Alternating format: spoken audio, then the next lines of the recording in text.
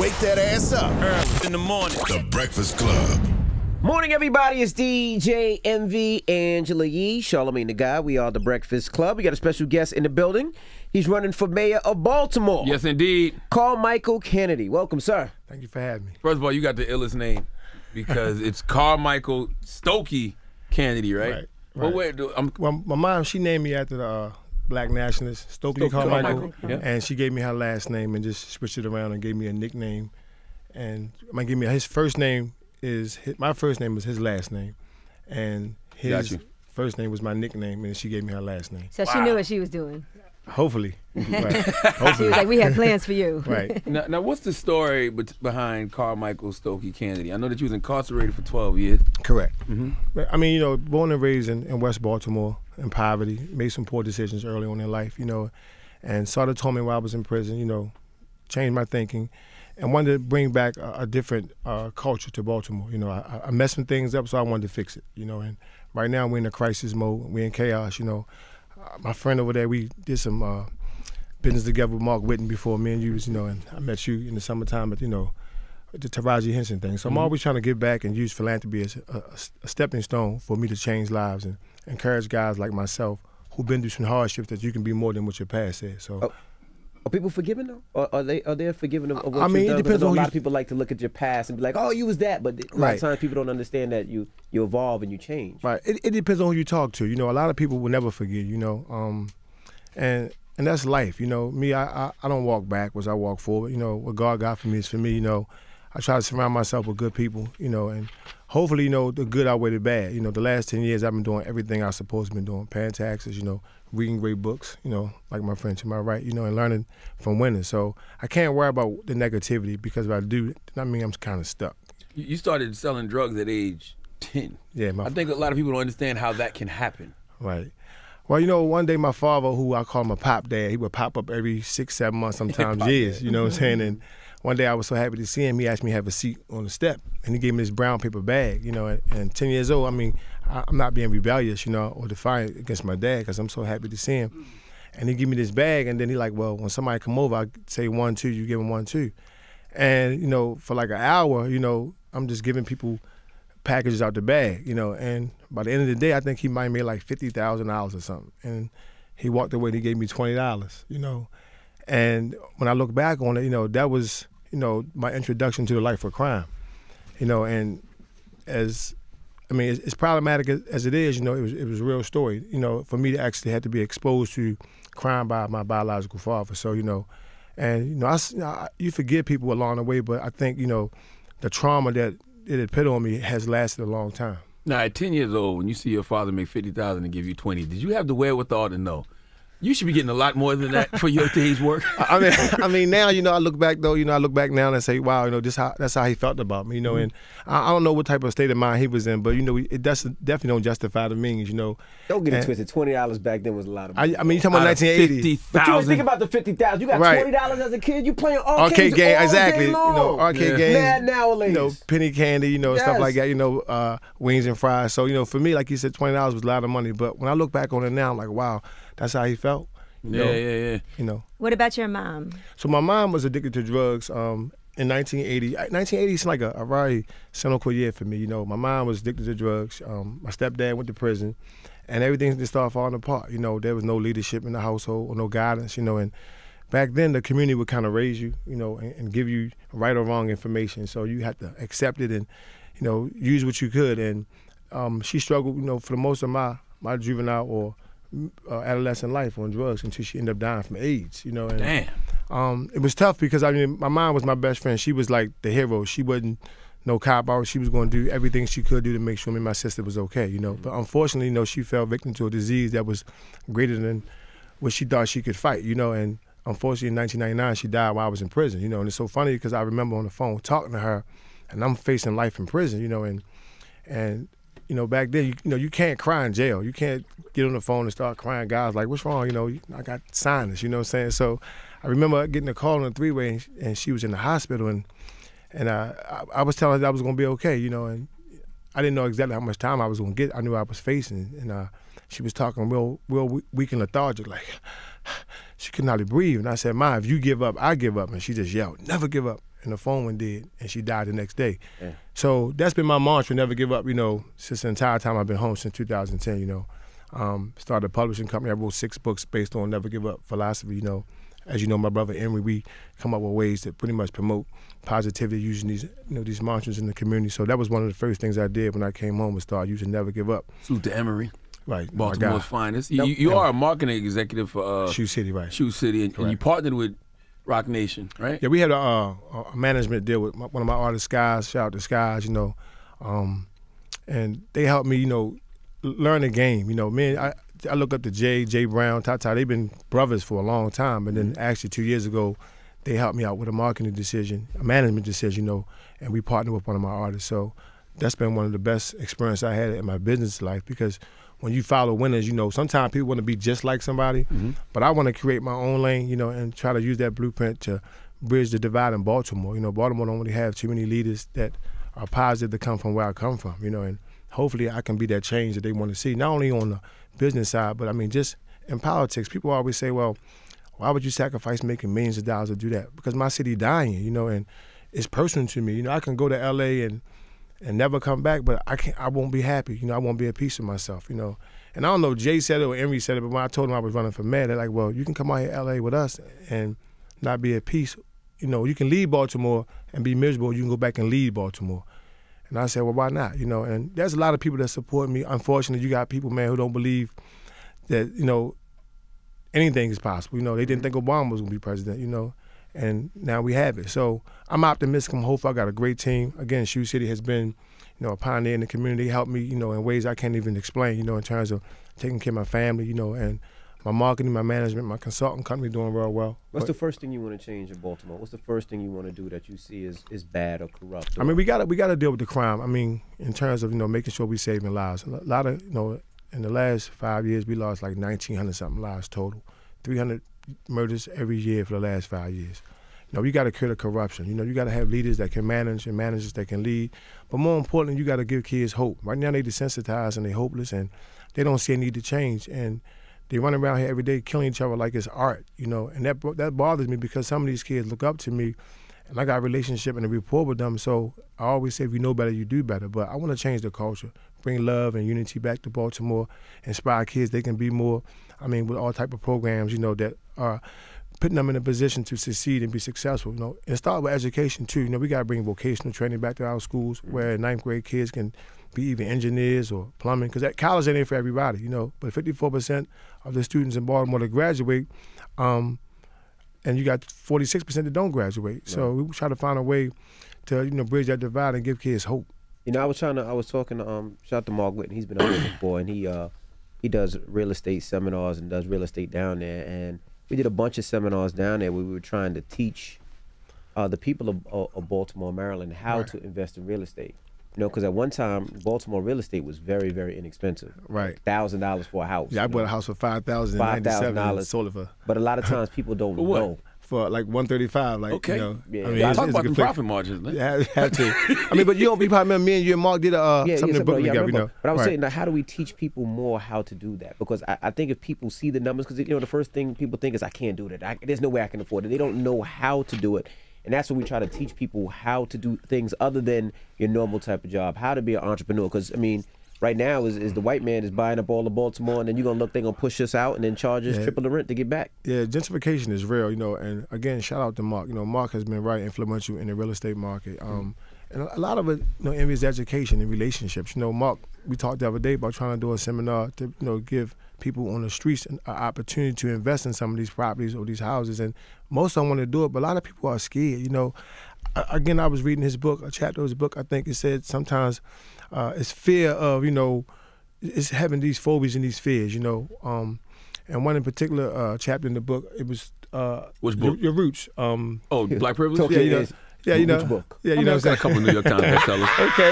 That's nothing. Okay, but when it's talking about your roots, and a lot of people don't understand the difference between the two, the old you and the new you, right? And I think right now when you find people like Mark who has information, that's relevant or prevalent to a successful real estate plan, you need to try to find ways to get involved and engage, and there's a lot of guys in Baltimore who will invest in real estate. They don't know how. So again, Mark is starting a trend where people can follow him and see how it works, you know, and he's been successful so far. So I think that's the start, finding people like Mark who know what they're doing, you can trust. Because, you know, like now, it's scam city all over the country, you know. Scam city. You know, and like, you know, a lot of people find it hard to follow people like that, especially when it's involved money. You know, Right. somebody say, I'm going to give you $50,000, you know, like, nah, that's a scam. You know, but it's really not. Man, Mark gave a lot of free houses away before to people who join programs. So Absolutely. I definitely think it's a start with guys like Mark. So what are the other ways to bring money back to the hood? Because, you know, that's the only thing that's going to decrease the crime rate. You know what I'm saying? I agree with you when you talk about, you know, making people love themselves, but you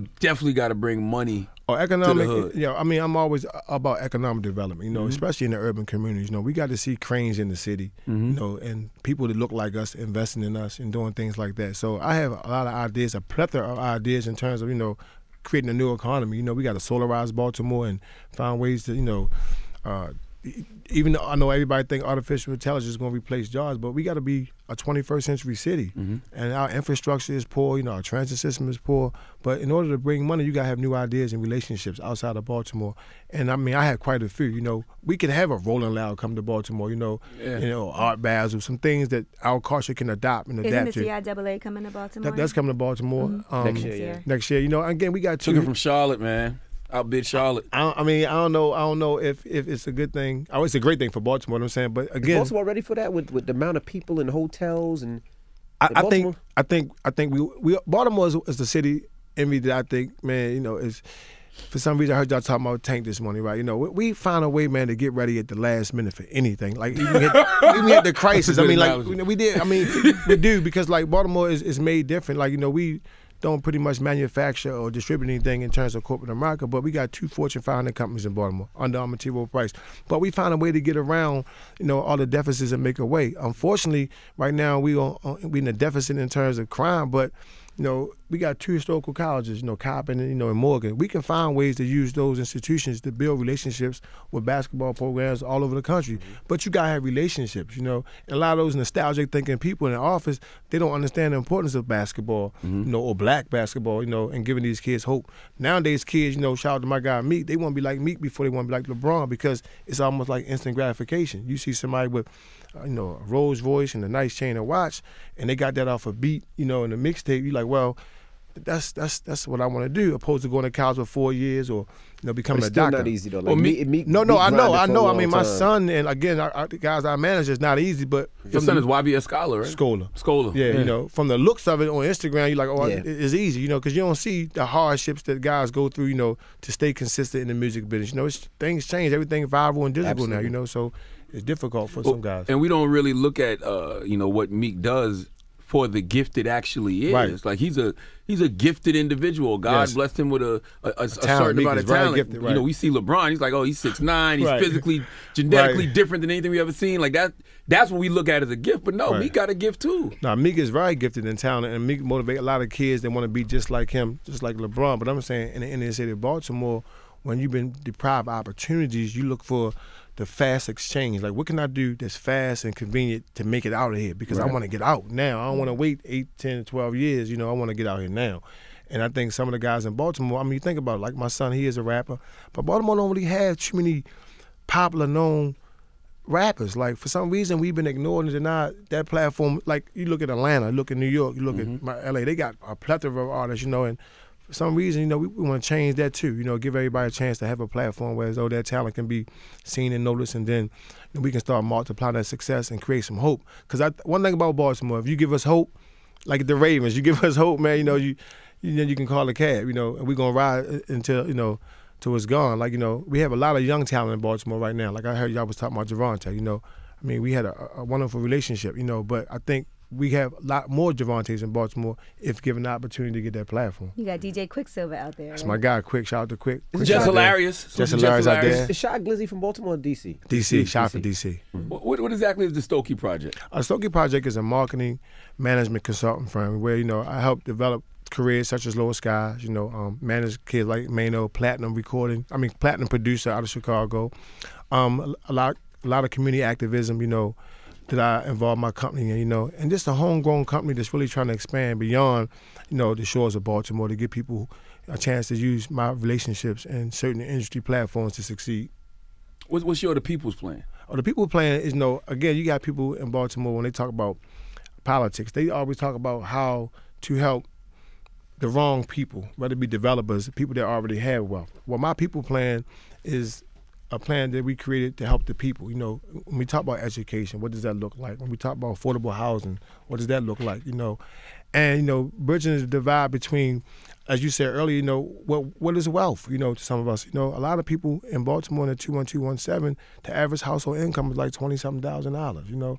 And we talking about 2020. Inflation don't stop. So why should we stop getting more good paying jobs? So the people plan is, it's lengthy, but it directly attacks the ills that Baltimore faces in terms of our political paradigm or establishment, and finding ways to change that. What about the prison system, since I'm sure you have had firsthand experience? So what do you have to say about that and relationships with the police? Well, the prison system in Baltimore, and reform in its entirety, has been unfair as long as I can remember.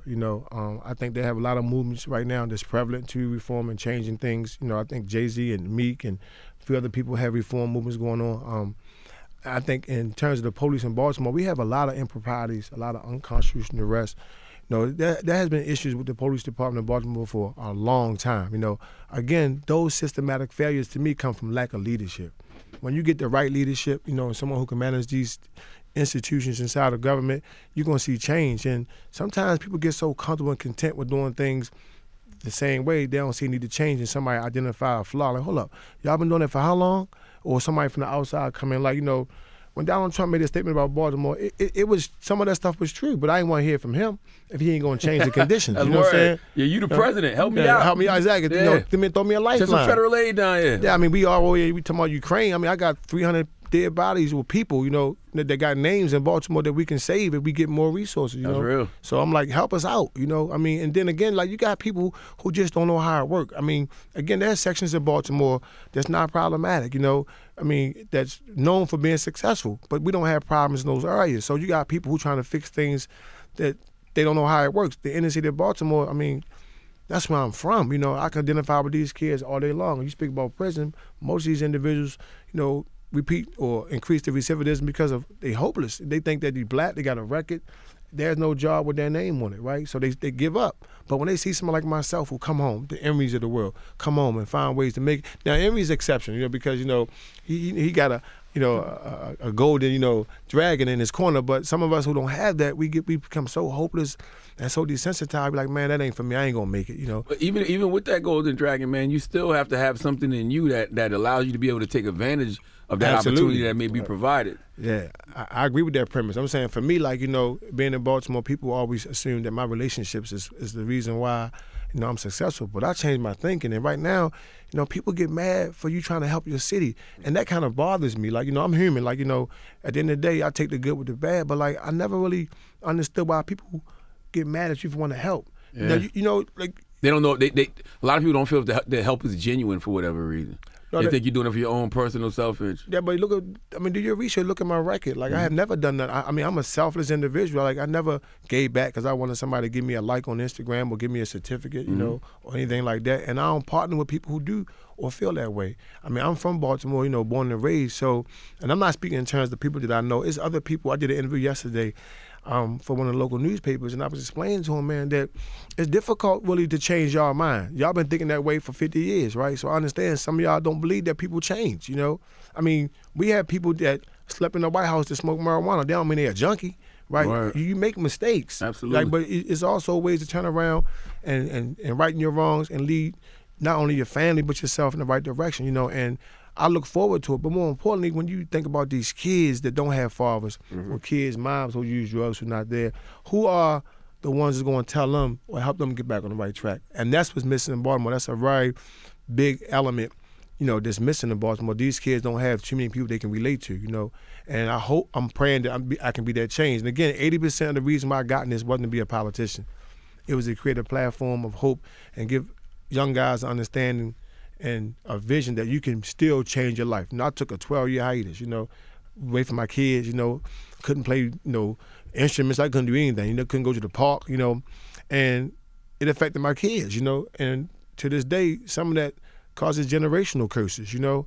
So now I want to do what I can do to make sure someone else's son don't go through what my son going through. Were you and Emery locked up together? Yeah. Yo, okay. That's how I met Emery. I met Emery, you know, in 1998, you know, in the cell, you know. Wow. And when he came in, you know, I had a big case in Baltimore, you know, and they try to get people to tell on me, and you know, and back then, you know, you was very, very suspicious of anybody, you know, especially cellies, you know. And when Emery came in, he had his glasses on, you know, and you know, he was very humble, and I had the cell to myself for like probably 3 months. I told him I don't want no cellie, you know, because I had phobias that somebody was there trying to fabricate some information. So I moved my stuff off the top of my bunk so Emery could get up there, you know, and every day I would, you know, jump out, open the cage and jump on the phone, and Emery like, yo, let me get the phone.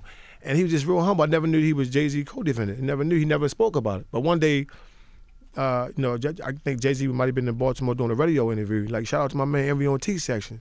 I'm like, that's you? And he's like, yeah, but Emery never said anything, you know. And then that's when Rockaway clothing line had just came out. Emery had a special, like, man, I ain't wearing that. I ain't going nowhere. Let me get it. I'm going to visit. And we established a very strong bond, and to this day, that's my brother, you know. He let me share his mom with me, you know, his kids with me, you know, and same over here, you know, and we have always supported each other, you know, again, making calls to people like you, man, because he know exactly where my heart is, you know, and I love him for that. You know, he one of the most genuine, you know, heartfelt guys I've ever met in my life. Great brother. You know, and I mean, I don't know what I would do without him sometimes, because he one of the guys, I'm older than him by a few years, but he always checked me if he see I'm saying something that's out of pocket or doing something, because he wants me to win, you know. And it's guys like Jay Brown that's in my life because of Emery, you know, Jay-Z's and Tatas, those guys who've been supporting me, you know, for the longest time, you know, trying to make sure that I understand exactly what this new era of my life looks like. How long y'all been together? Well, I did 12, Emery did 12, but you know, when you get sentenced and then you get designated, you go separate ways. So they sent Emery to Jersey and sent me to Pennsylvania, but we will always communicate. Now, you said on Fox 45 News you were talking about, and correct me if I'm wrong, you were talking about over-policing, but also implementing more police in high crime areas. So No. how do you balance that? Well, no, I was saying in 2005, Okay. Baltimore locked up 105, 8,000 people. So, I mean, that's over-policing, because you're talking about mass incarceration all over again. So I'm saying in Baltimore, where there's high crime, you have to find police presence, you know. And we have something in Baltimore called the consent decree, where now the police are being monitored by how they police because of a lot of unconstitutional arrests, improprieties, and illegal activities from the police. So what I know will be the answer is, first of all, you got to have police relationships. Like, you got to bring not officer friendly back to a point where as though a thug slapping upside his head, because we can't have that. But you can't be always aggressive, because that really, you know, bridges the divide. But we got to have quality trained police who understand, hopefully, lives where they work. Because if you come from Connecticut or you come from certain parts of Baltimore, you don't understand what these young men go through. So if somebody's standing in the corner with their hands in their pocket, you might think they got a gun, but that's a hand warmer for some guys in the city. Put their hands in their pants because they cold. But you got to have more police to understand exactly what the culture consists of and be relatable. So what I would like to see is, you know, more trained, respectful police in areas where there's high crime, and not just in places where they protecting buildings. You got more police protecting the inner harbor than you got protecting lives in the inner city. And that's problematic, you know. And I understand why, because that's the face of the city. But we losing lives in the inner city, you know. And the other day, they actually had police on the corner running squeegee kids out the corner, right? I'm saying now, when you run them out the corner, where you think they're going to go to? All right. They're going to go back to somewhere, a trap or something, and find some type of probably illegal means to survive, because they're out there for a reason. That's a legal hustle, right? The squeegee's a legal hustle. Well, they call it panhandling. They call it panhandling. Yeah, Panhandling. But the thing about it is, though, it's like you look at certain individuals, whether it be white guys out there with signs saying I'm working for food, and then you got 4 or 5 kids with a squeezy in their hand, right? So they running one group off the corner and one is allowed to stay. Right. But what's the difference? If they both bagging, you know, why are we choosing, the young kids are more aggressive, they violent, they disrespectful. They black. You know, and they black, right? You know what I'm saying? And we got people who's running for office talking about taking their squeezy from them, you know, run them here, run them there. Well, I'm okay with you going to run them somewhere, but run them to something. So I got programs or ideas about creating incubators in the inner city. We got 17,000 vacant houses in Baltimore. We can create 24 houses, 2 in each district, right? And turn them into incubators or community hubs and give these kids the opportunity to invest in music. They can invest in engineering. If they're in school, they can't work until after 4 o'clock. You know, you can give them something to do. You can have recreation, education, and job readiness in the same building. And grandma coming there with that culinary art to teach people how to cook. Have little small music booths. Those kids invest in music. 87.4% of 1,525 people that was murdered in Baltimore was in the music. They had it in their bio or their obituary.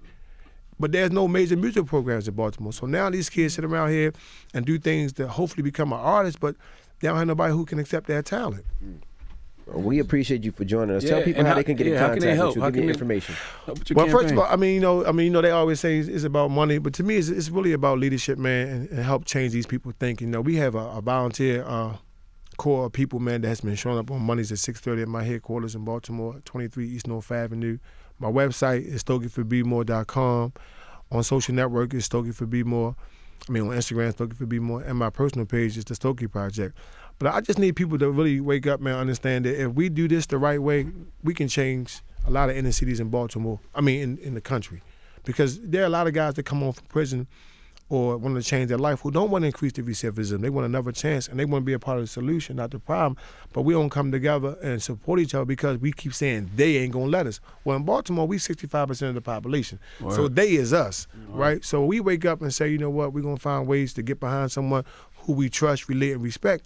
A lot of people start changing their viewpoints, even our own. So I'm just optimistic, man. First of all, I want to thank y'all for giving me this opportunity. I'm a big fan of the show. Thank you, again, yours, and what y'all stand for, and platform like this is not really available in my town. So I had to come out of New York to get, some support. So these opportunities help me out. So I'm blessed to be here, and I appreciate it, man. What's the website? You said Stokey? The website is stokeyforbemore.com. What's your campaign slogan? You got one? Well, I have a few, I Am Change is the one I really like the most because I am change. What about I Am Change for you? We the people. We got we the people. I am change. You know what I'm saying? He was I am change. He didn't get it. He's practicing that beat. Y-E with a bunch of W's. Yeah, they say two and you. You know what I'm saying? He's practicing that. Yes. All right. Well, it's Carlmichael, Stokey, Cannady. We appreciate you for joining us. Thank you for having me, man. It's the I appreciate Breakfast you, man. Club. Good morning.